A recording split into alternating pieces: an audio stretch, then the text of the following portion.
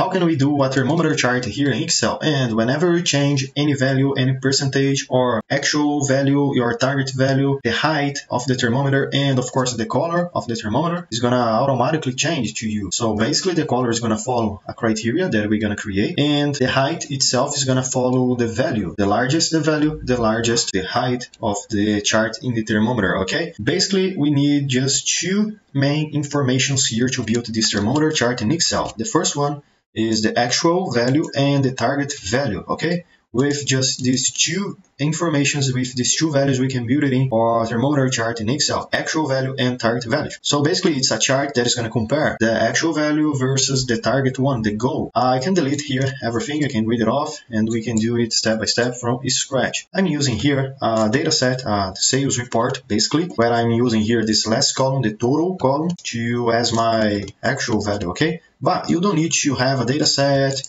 or to have a report to make here a thermometer chart in Excel. The only two things that you need to start with is the actual value, and you can insert any value that you want, and another value is the target one. That again you can do with any value that you want. Okay, so actual value and target one. Now in order to compare these two values, I want to create here in the next column a percentage that's gonna compare how much my actual value represents by the total or the target. So equal sign the actual value divides by the target one.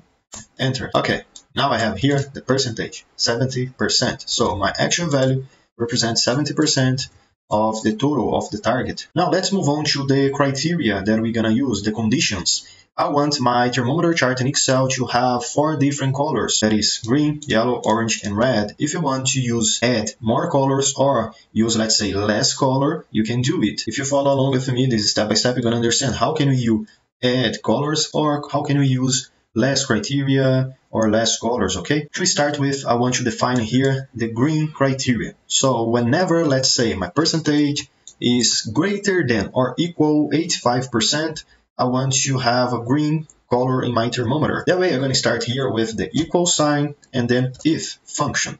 I can double click here in the if function, 1, 2. My logical test that my if function is asking me here is going to be if my percentage that is right here is greater than or equal to 85%, for example. So I want to get as result the percentage itself. Else, comma, if not, I want to get nobody. So just close parentheses and then press enter. Now whenever my percentage is met with my criteria, for example, I'm gonna have here as return in the percentage in green. So for example, if I change here to 85%, press enter, as you guys can see here, the green is already automatically updated with the percentage. But if the percentage does not match with my criteria, for example, let's say 15%, enter, as you guys can see here, the green is equal to 0. And we're going to do it for all the colors. We're going to define a range, a criteria, based on the percentage, and the if function is going to return for us either the percentage itself or 0. Okay, let's move on now to the red one because it's a little easier to do. So equal sign, if function, double click it. Now my logical test is going to be if my percentage is less than, let's say, 30%, comma, so returns the percentage itself. If not, or else, close parentheses. Okay, now we can move on to the yellow one or to the orange one. I'm going to start here to the yellow one, and I don't know if you guys just remember, but as I said before, the red one is easier to do in the same way that the green is also easy to do. But the yellow one and the orange one is a little bit more complicated because here we're going to need to define a minimum point and a maximum point. Because look, if I have in the percentage 85%, I know it's a green color. But let's say I got 84%. 84% is going to be yellow. So the yellow color needs to be actually in a range, a minimum point, a minimum percentage, and a maximum percentage. We need to have this range. So I cannot use it here just the greater than or the less than. I need to use both. If percentage is greater than something, and at the same time is less than another something, we need to create here a range. So equal sign, if function, double click it here, 1, 2, and my logical test is going to be and function. So I'm going to append the and function within the if function. I'm going to click here in the and, 1, 2, to select. My first logical test is going to be if this percentage right here is, let's say, less than 85%, and comma, at the same time is need to be, this percentage right here needs to be greater than or equal to, let's say, 50%, close parentheses, comma, if these two conditions are met, so I want to return as result the percentage itself, comma, if not, else I want to return nobody, so close parentheses and then press enter. I'm gonna do the same thing here for the orange one, but instead of doing it manually all over again, I can select everyone here that is within the yellow cell, so Control C, and then I just double click here in the orange cell, Control V. And the one thing that we need to change here in the orange cell is the range. So this range right here, 85% and 50% correspond to the yellow one. So here for the orange, maybe I can change to, let's say, if my percentage is less than 50%, and at the same time it's greater than or equal to 30%. Enter. Okay, now we're done and we can test. So let's say 50%, I gonna got a red. 25, I still got a red. 30%, it's orange. 45, orange. 55, it's yellow. 75, it's still yellow. 85, now it's green. Okay, so now we can move on and create our thermometer chart itself. The first thing that I'm gonna do here is clicking Insert tab and then Illustrations, Pictures, Place over cells, and then I'm gonna select this device. Here I have a bunch of files in my computer and I'm gonna choose the thermometer one. If you do not have any thermometer in your computer to just input here in Excel, you can go to Google and search it, thermometer dot, this is a tip, okay, dot .png, because that way .png, this extension, this file extension, is gonna return for you in images that have a no background, okay, so it's have a transparent background, and this is what we're gonna need. So I select here the thermometer, and then I'm gonna click here Insert, and my thermometer is already in the screen. One thing that I can do here is just increase a little the size. So for example, like this, just increase a bit. With our thermometer here in the screen, into the Excel, we can create the chart itself. To create the chart, I'm gonna use these conditions that we just did before. So I select everyone here, and then I can click here, Insert, Column Chart, and then I'm gonna select, let's say, the second option right here, Stacked Column. I can click here, and our chart is already in the screen. Some little change that we can do here is clicking this title, read it off, and click here in this right lines, this background lines, and delete it too. Here, these categories names, I can select and read it off too, delete. And if this percentage that here is to the left, I can double click it and make sure the percentage goes to 0 up to 100%. Okay, so we need to make it fixed in that range, 0 up to 100%. So I double click here, and with this right panel here, I'm gonna change the minimum to 0. I'm gonna type 0 again and confirm with enter, and the maximum I'm gonna use 1, enter.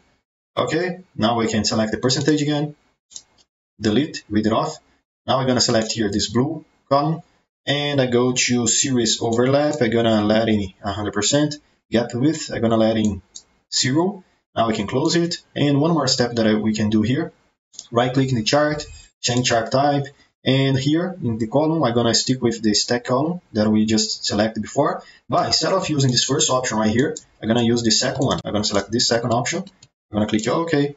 Now we can change the colors of our chart to make sure it's match with our criteria, and then we can move on this chart to backward the thermometer to behind the thermometer. Let's start with select the chart and read it off the background to make it transparent. So select the chart, go to Format, Shape Outline, No Outline, and Shape Fill, No Fill. That way our chart is with this transparency background, and I can now make sure the area of this column chart is within the area of our thermometer. Okay, so let me adjust here, like this for example. Let me just bring it down a little. And if you have any difficulty, just make this little adjustments. You can use your keys in the keyboards, okay, to the left, to the right, to down, up.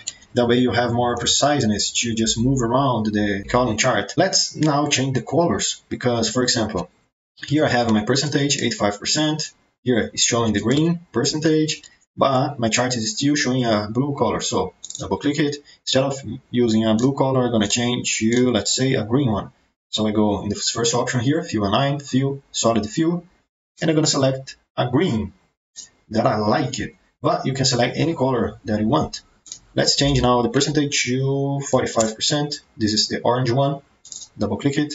I'm gonna select here the orange, Solid Fill, and then select here the orange, and we're done with the orange color. Now we need to do the yellow one and the red one. The yellow one is gonna be, let's say, 75%. Yes, so double click here, Fill Align, Solid Fill, and change to yellow. The last color that we need to change now is the red, so 50%.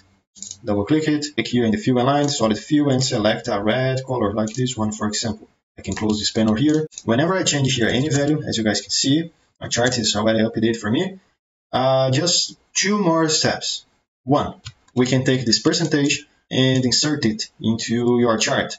Because let's say you want to make a report, you want to make a dashboard, maybe it's not a good idea to display all this math that we just did. We can take our chart. When it's done, we can take the chart and we can create here a new spreadsheet and let the chart alone. Or we can use the chart into a dashboard or another spreadsheet, a report, and so on, so on. Let's just click here in the chart and then format. I'm gonna move it, send backwards. Okay, so I click here, send backwards.